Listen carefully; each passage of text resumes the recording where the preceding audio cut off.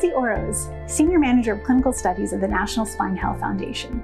And research is so important to us, and we're deeply involved in it. But how do we collect all of the data? Well, we have created an online tool that allows patients to answer questions about the study that they're involved in, all from the comfort of their own home. They click on a link and that takes them to wonderful software, ask the appropriate questions, just a few buttons to click on for answers, and voila, all of the data is collected. And we are very thankful to the people that are involved in taking these surveys and answering the questions honestly to help with our research.